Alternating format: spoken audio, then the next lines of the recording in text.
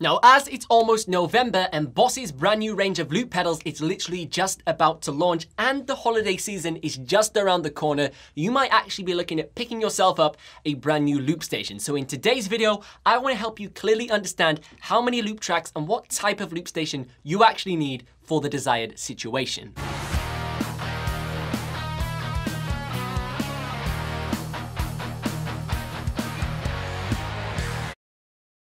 Now, there's actually a major point that you need to consider before deciding on which loop pedal you actually want to pick up, and that is the genre that you want to loop within. Now, for me, I'm a guitarist, so I primarily focus on guitar looping. So for a loop pedal, I need one that I can control with my feet because my hands are obviously occupied playing the guitar. However, you may be a vocalist or a beatboxer, for example, who has the ability to use their hands and only needs to hold the microphone. So a tabletop looper such as the RC505 or the RC202 may be better suited for the types of tracks you want to perform.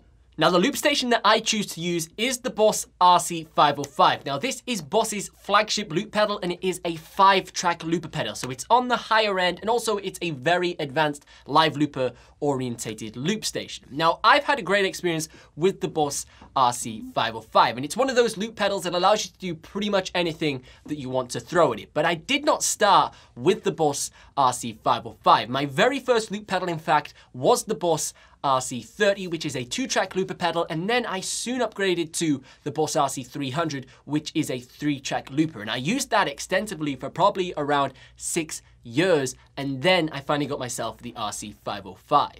Now, you may actually be wondering why I just contradicted myself from the beginning of the video. Now, I said the RC505 style of loop pedal would be best suited for a vocalist or beatboxer, but I'm a guitarist using the RC505. And I actually did a video ages ago talking about how you can actually do guitar looping with the Boss RC505 with some super advanced settings such as MIDI foot remotes, which is really, really interesting, and it really expands the functionality of the looper. But the reason why I use the Boss RC505, even though I am a guitarist primarily, is because I have a fully fledged live looping rig and I'm a multi-instrumentalist while I perform. So I play the keyboards, I play the drum pads, I play the guitar, I also sing. So I have multiple different tracks that need to have their own loop layer within my performance so I can bring them in and bring them out to keep evolving the performance as I play on stage. Now, there are actually many advantages to go with a loop station that actually has more loop tracks than you actually require. The first one is actually the fact it gives you more flexibility and creativity in how you can actually go about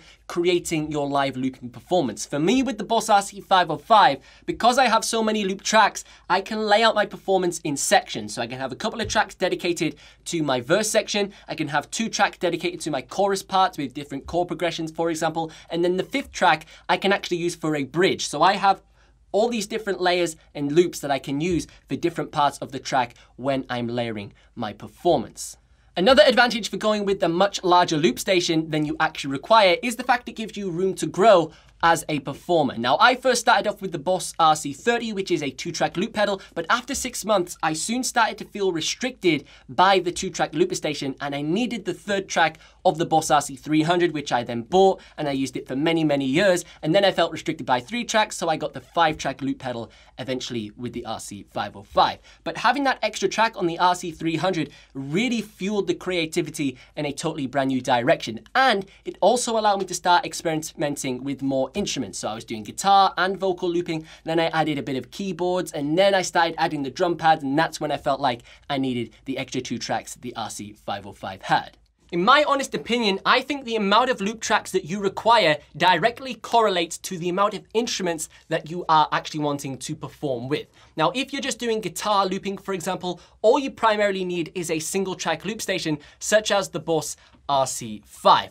But if you want to mix that with a bit of vocal looping, you may actually want to take a look at a 2-track loop station like the brand new Boss RC500. This is going to allow you to sort of have 1 track for your guitar parts and a 2nd track for your vocal parts, and then you can mix them together by overdubbing, whatever you want to do. But it gives you that extra loop track for a little bit more flexibility. Now, if you want to start looking beyond 2 instruments, this is where you start looking at the 3, 4, 5 track looper stations. Now, the Boss RC300 is a brilliant option for anyone that wants to do guitar and vocal looping, and maybe even something a little bit extra. That might be keyboards, something like that.